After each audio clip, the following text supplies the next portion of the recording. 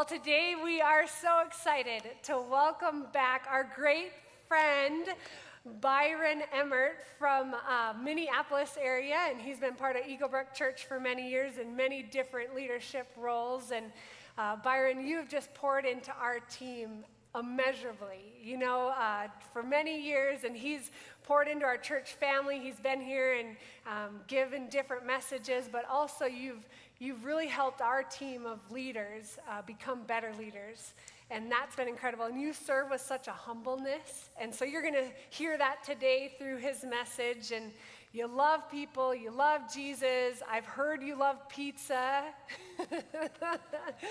And then Byron, I did go behind your back, and I texted your wife, and I just asked her a couple questions. Oh, that's dangerous. So that maybe I could share.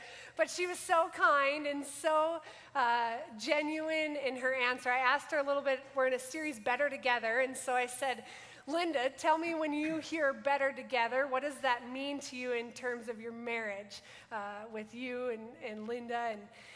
And she just shared, she said, the love and the commitment that you have made to each other through the years has made you better. And also, each of you, your commitment to Jesus over the years has really just made you better together. And so we are so excited for your influence in all of our lives. Can't wait to hear your message. If you're watching online right now, blow up the chat with high fives. Here in person, let's give Byron a great Prairie Heights warm welcome.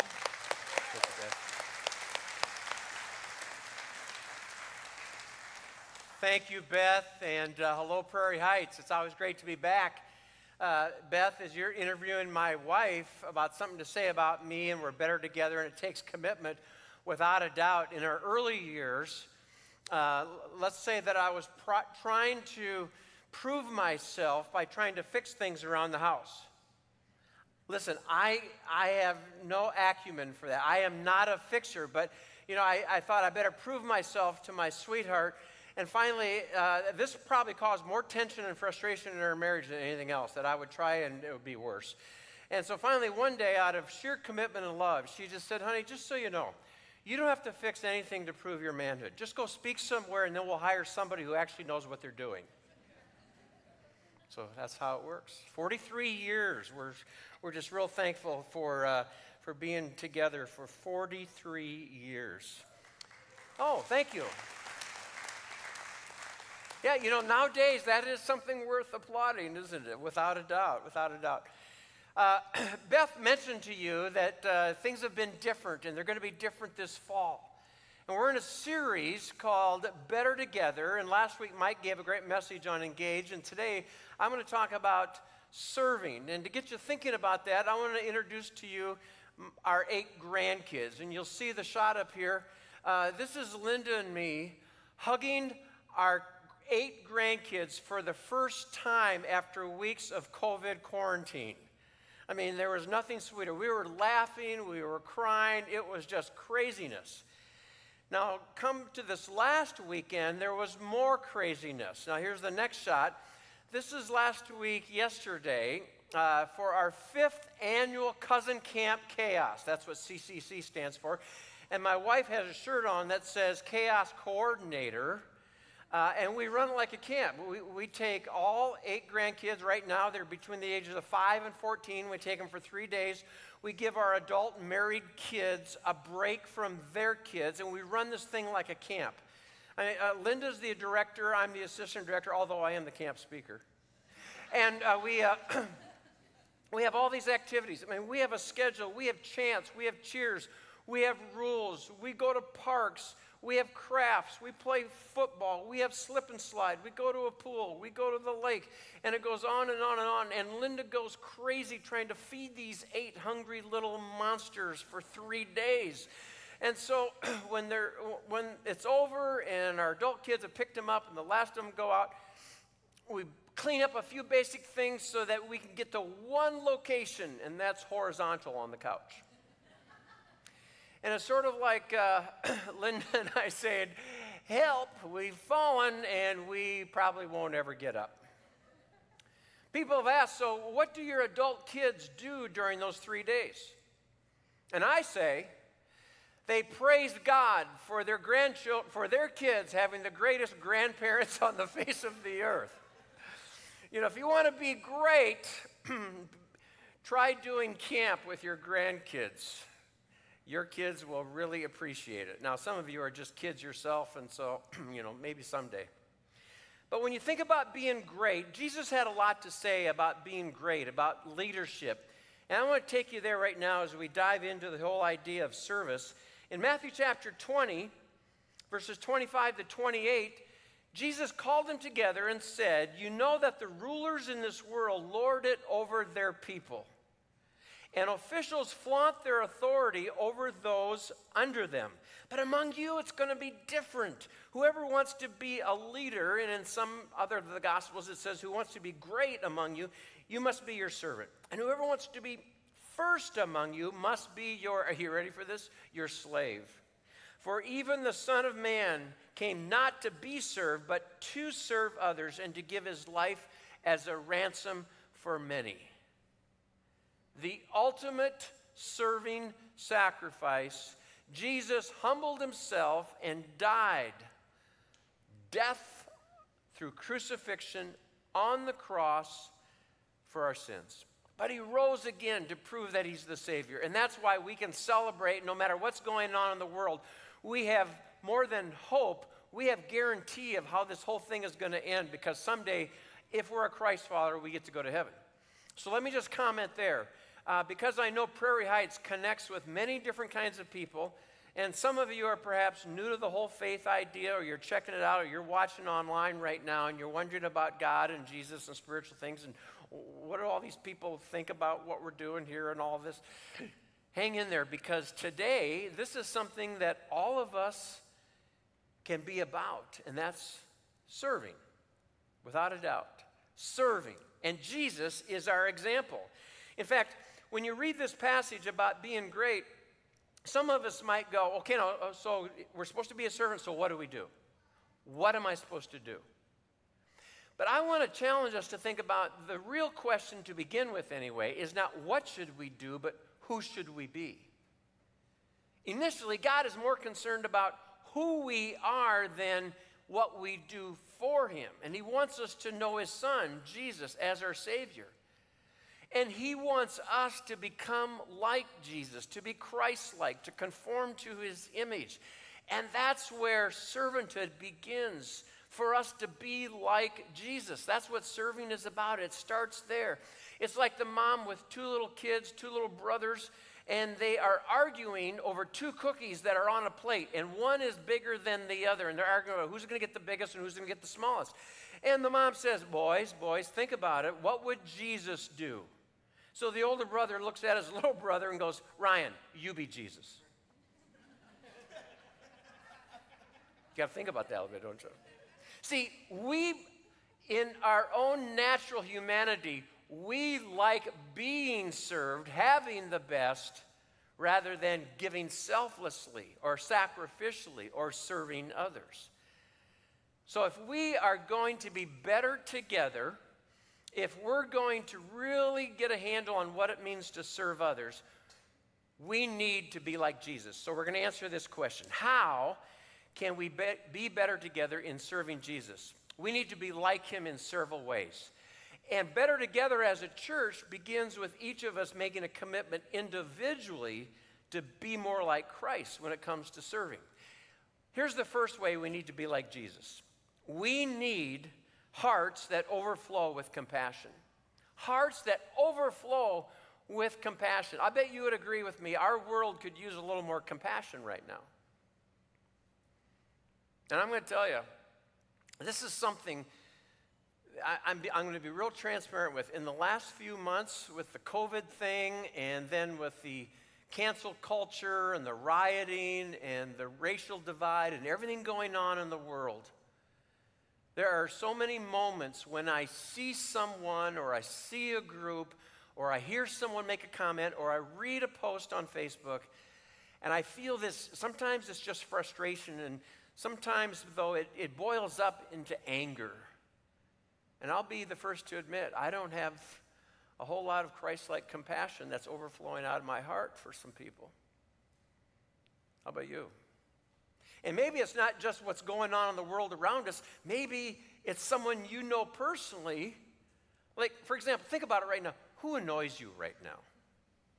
Now, some of you have a long list. Might be a family member, might be a neighbor. Who frustrates you? Who makes your emotions sort of boil up at times? Do you have compassion for them? Hey, because we're all born sinful in this world. Do we have compassion for those around us? Jesus did. Look at chapter 9 in Matthew. Jesus was traveling through all the towns and villages of that area, teaching in the synagogues and announcing the good news about the kingdom. And he healed every kind of disease and illness. And when he saw the crowds, he had compassion on them because they were confused and helpless, like sheep without a shepherd. If our world would see Jesus as shepherd right now, it'd be transformed. He said to his disciples, "The harvest is great, but the workers are few. So pray to the Lord who is in charge of the harvest. Ask him to send more workers in his fields." And if you are a Christ follower this morning, God is calling you and me to be workers, to make a difference, to reach people for him, that they might experience Jesus and his love, his forgiveness, and the hope of eternal life that we are going to receive someday when this world is done. Compassion. Let me tell you about a church that I visited several years ago. A friend of mine and I were going to speak at a youth conference there for a couple days, and it was in Fort Lauderdale, Florida. And we arrived on a Saturday night, and a Sunday morning we took in the service. And the best way I can describe it is that it was mind-blowing. There were a couple thousand people in this vast auditorium, but here's what I saw. I saw rich people, people who looked so poor, I was wondering if they were homeless. Every race you can imagine, but it was a taste of heaven because they are standing there side by side and worshiping Jesus. It was like every tribe, tongue, and nation that Revelation tells us about. That's what's going to be in heaven someday. It was a little bit of heaven on earth right now. My friend turned to me and he says, "You know what, Byron?" I said, "What?" "I think Jesus spends a lot of time here." I said, "Without a doubt." So we got to meet the pastor afterwards, and we asked him about the story of this church. And he said they had been a church of a few hundred people, and, they talked about serving and serving each other. And, like a lot of churches, people viewed serving primarily as being on a committee or doing this or doing that. And he said, but then we got serious because we saw in the scriptures about the compassion of Jesus Christ, and we said, if we're going to be better together, we've got to start serving those even outside this building that we call our church home. So we started to feed the hungry. We started to reach out those who didn't have much.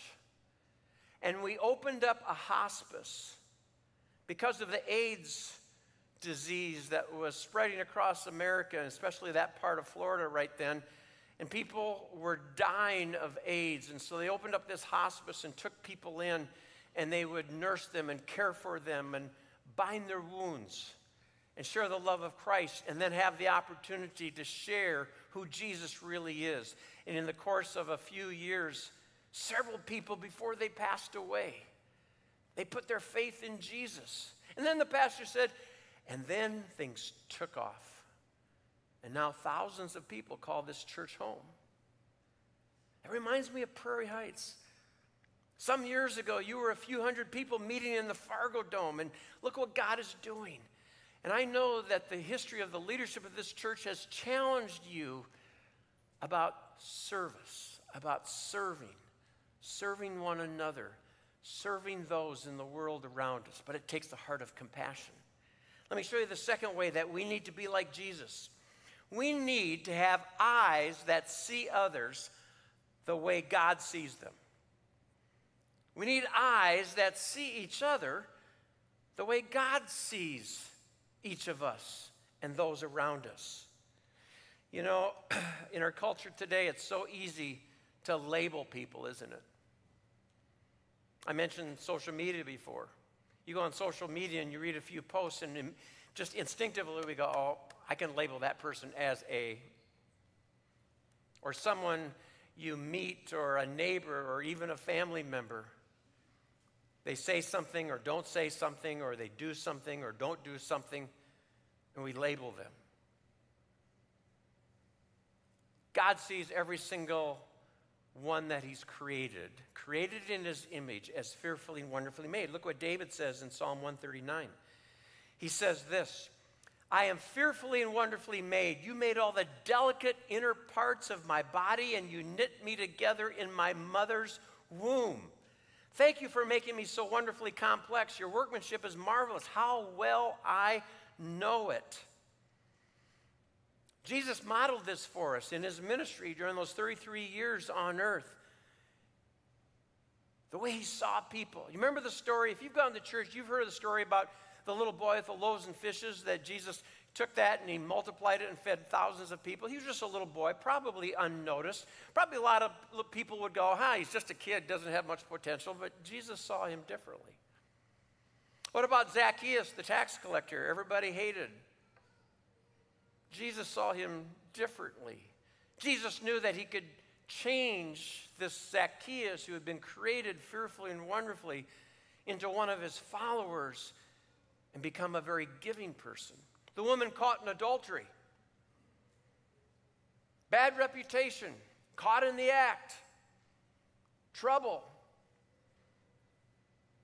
But Jesus saw her as fearfully and wonderfully made, who needed forgiveness and direction in life.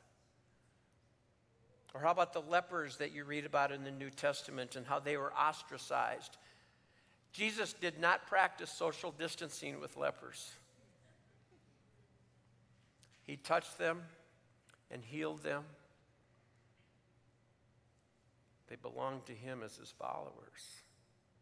How do you and I see people who are different, or people who don't measure up to what we think or have expectations about?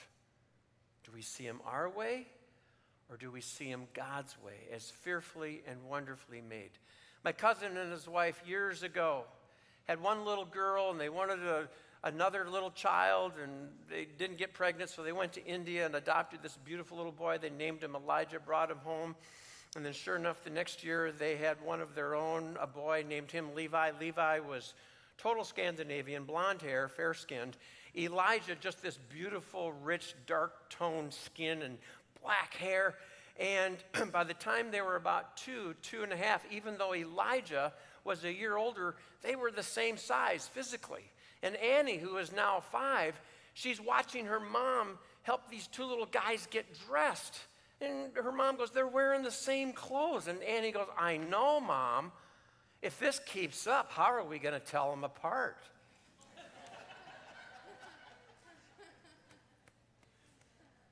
How different the world would be if we saw each other the way God sees us. Here's the next way that we need to be like Jesus. We need ears that listen to their story. Ears that listen to their story. So much of the time in conversation, we're not really listening to others. We're thinking about what we're going to say next, right? We love it, perhaps, when people start asking us questions, and all of a sudden we find ourselves, wow, I've been talking a long time. People love to be noticed. People deep down inside, wish somebody would acknowledge them and be willing to learn their story. Do we have ears that listen that way? In Psalm 69 in the Old Testament, for the Lord hears the needy and does not despise his own people who are prisoners. God wants to free us. Let me tell you about a man that I met some years ago in Washington, D.C. It was one of the most convicting experiences in my life. I was co-leading this big event called DCLA that Youth for Christ used to do every 3 years. And we had thousands and thousands of students and leaders coming to Washington, D.C. for a 5-day conference. Well, the day was supposed to start, and people are coming and registering and all of that. I realized that a couple people on my team had forgotten to go get cash that we were going to need. I said, I'll do it. So that on a noon hour, I ran to the bank there in downtown D.C., and the one that we were using, and it was closed. Lunch hour, closed. Can you believe it? So they had these mazes set up, like Disneyland, Disney World, where you keep doing this and you keep seeing the same people over and over again. And I'll be honest, here's what I was thinking. Come on, God, open that bank. There's thousands of people coming tonight, and I'm a pretty important person today. I've got a lot to do. I've got a lot of responsibility. Open the bank. And all of a sudden, out of the corner of my eye, I noticed this gentleman, and at first glance, I thought, boy, he looks homeless. And so I glanced away because I was pretty self-absorbed in that minute. And then I heard God's Spirit saying, Byron, right now, the most important thing in the world is not the thousands of kids and leaders coming tonight. The most important thing in the world is that you reach out to this man, one of my creation, and learn his story. So I looked back at him, and he gave me this huge smile with 2 teeth. That was it. So I ducked under the rope, and I got in line with him, and I started to learn his story. And I said, hi, I'm Byron. And he put his hand out, and he said, I'm Darby. I said, Darby, tell me about yourself. Here's what I found out about Darby. Grew up in the inner city of D.C., no family. And he was at the bank that day, not to get cash, but to bring money to the bank because the IRS had screwed up years earlier and had kept overpaying him refunds. And they had overpaid him to the tune of $11,000, and now they were asking him. And he had been homeless for a few years, and now he's living in a housing development project. He's washing dishes at a restaurant. And I listened, and tears are in his eyes, and tears are in my eyes. And I looked at him. I said, Darby, I'm so sorry. And without teeth, he looked at me, and I'll never forget this. And he goes, isn't that a hell of a way to treat an old man? I said, yeah. So we're still waiting for the bank to open up. He looks at me, and he says, I wish you would live closer. I said, well, I live in Minnesota. I said, we hardly know each other. Why would you want me to live closer? And he said, because I trust you. I said, you trust me, Darby? We just met. Why do you trust me? Because this is the most time anyone has talked to me or listened to me in years. I said, God, forgive me for thinking that I was too important to spend time with this person who needs someone to love him, who most of all needs to know the love of Jesus. So I had a chance to share the good news and how Darby could know Christ as Savior and go to heaven someday. And I left him a little booklet. And for many years since, I often think about him, and I'm going to guess because of his age, he has passed away by now. But one of the things I look forward to when I get to heaven, I just believe that I'm going to see him in heaven someday. Not because of me, but because of God wanting us to have hearts full of compassion, to have eyes that see others the way he does, to have ears that listen to their story, and that have hands that show selfless love. That's the fourth way. We need to become more and more like Christ. We need hands that show selfless love. Look what's happening as Jesus is mentoring and developing his disciples. He's getting them ready pre-crucifixion and resurrection because he's preparing them to lead by serving and to start the early church. And so to teach them about serving, after supper, he has everyone put their feet out, and he's washing feet. Look at this. After washing their feet, he put on his robe again, and he sat down, and he asked, do you understand what I was doing? I, your Lord, your teacher, have washed your feet. You ought to wash each other's feet. I have given you an example. Do as I have done unto you. Right now, some of you are going, oh boy, don't tell me this guest speaker is going to make us take our socks and shoes off and we're going to wash feet. No. But I want us to see the humility of Jesus, the willingness to let our hands be selfless and show his love. As we see from Sanctuary Covenant Church in Minneapolis just recently. I want you to watch this. The North Minneapolis Church is sharing the love with the community through peace, prayer, and food. Our Marielle Mose joins us live now from the Sanctuary Covenant Church. Good afternoon, Marielle. Hey, Heather, good afternoon. So this started as just a beautiful accident. When George Floyd first died, the Covenant Church here decided to put on a barbecue on their front lawn just to invite community members to be together in this dark time and eat lunch. Well, it accidentally turned into a massive food drive. Take a look at this. This is what it's turned into in just a few days. This line in front of me is all the people in the North Minneapolis community in need of free supplies right now. And each tent has different items from toiletries, diapers, feminine hygiene products, and of course, grocery bags of food. I spoke with the lead pastor of this church who said he can't believe how much impact they've had in just a few days. Since last Wednesday, we've served a couple thousand people, hot dogs, hamburgers, water. We've handed out thousands and thousands of groceries to the community. And we see people not only coming to get items, but hanging around, encouraging one another, having a good time. In a little bit, there'll be some music on just to celebrate the community. And that's the heart of our church. I think that's the spirit of North Minneapolis, that in hard times, we move towards one another as opposed to pulling away from one another. We move toward one another through service.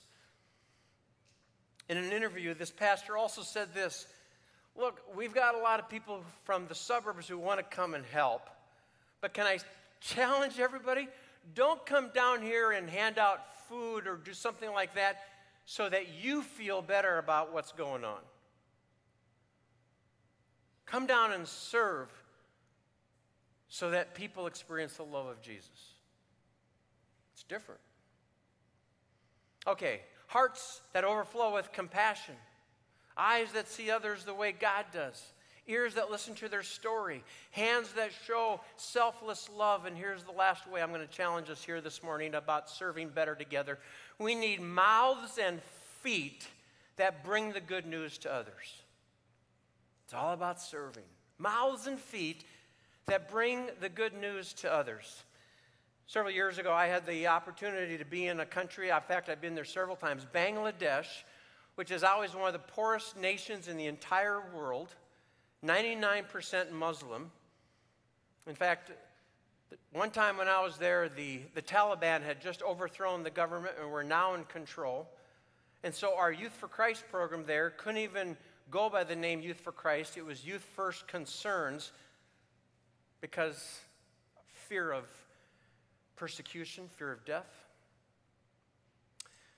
Well, I'm there, and there's 1,200 kids attending. Many of them have spent hours, some of them as far as 20 to 22-hour ride on the top of a bus or the back of an old truck with animals and trying to get to this camp in Bangladesh for a conference. Hundreds of Christ-following teenagers were there, and they had been praying and working and planning and inviting their Muslim friends. So it's on the third night. I'm speaking, 1,200. It's about 104 degrees out and 80% humidity. It's brutal inside. And I mean, but God was at work. But once again, I have to be honest. I have to tell you, I was thinking about myself, short on faith. Well, here's what happened. It was the third night, and I was planning to give these kids an opportunity to put their trust in Christ as Savior the second night or the following night. And so as I'm winding up my talk, I sensed Jesus tell me, Byron, I want you to give them the opportunity to receive me as their Savior tonight. And I'm kind of arguing with the Lord. I'm going, really? I don't know. This is not a good night. I was going to do that tomorrow. I know, but I want you to do this tonight, Byron. I said, I'm going, and I'm talking, and I'm thinking this at the same time. And I'm going, Lord, I don't know. It's really hot, really humid. Who wants to accept Jesus, when it's hot and humid out? As I'm drenched with sweat.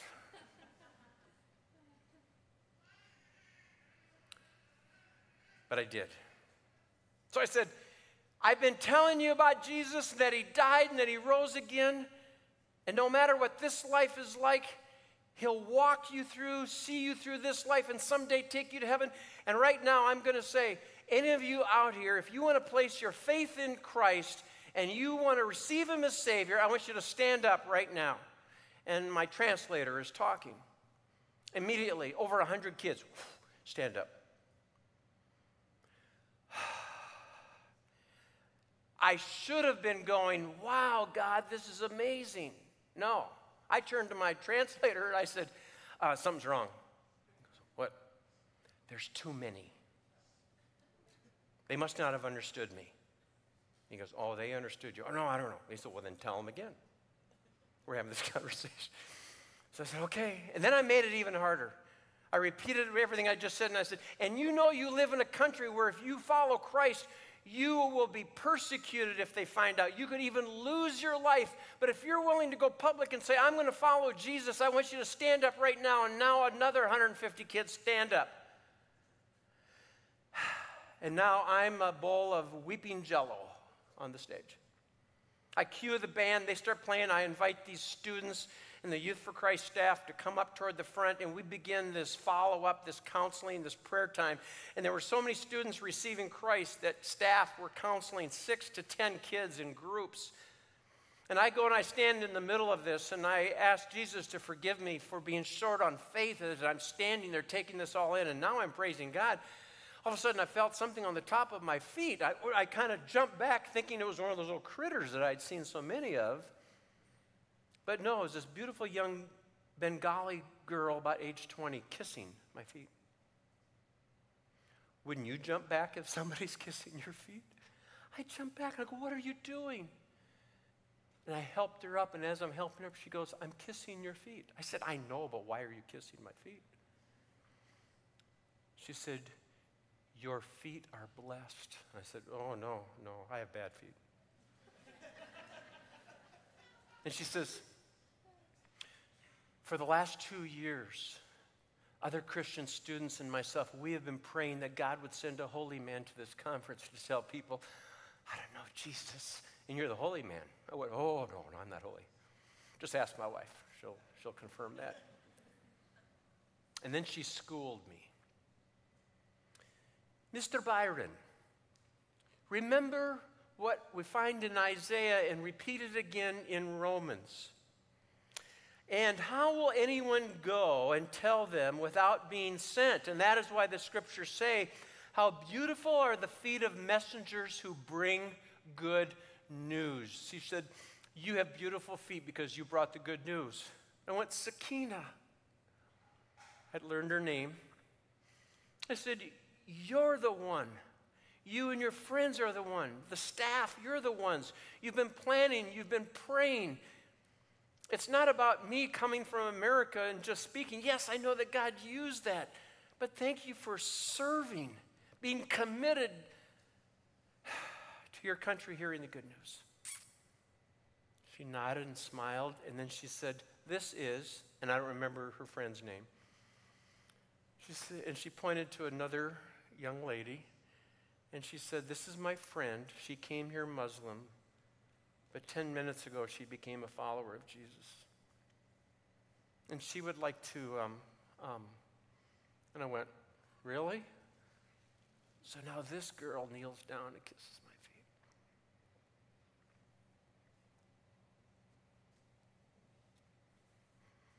Life-changing for me. Now, please understand, it's not that every single one of you here or listening or watching online is supposed to be a speaker. It's about each of us being willing to have a mouth and feet that will serve and do anything we can so that people might know Jesus. And I know the heart of this church. I know that this church is not only about growing you in your faith, but about reaching out and seeing God change lives both now and forever. Who does Jesus want us to be? A servant like him. Let's pray. Father God, in the name of Jesus, we thank you and praise you that Jesus came not to be served, but to serve and to give his life for us. And Father, I pray that in this moment, your Holy Spirit would just really have our attention about having a heart that's willing to be like you and to serve others. In Jesus' name.